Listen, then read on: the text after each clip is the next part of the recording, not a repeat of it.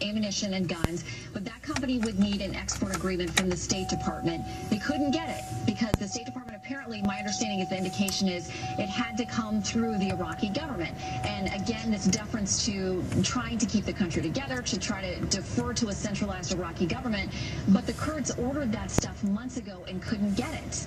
So where do we, streamline the policy within this administration so that they can get the help without having to take that detour?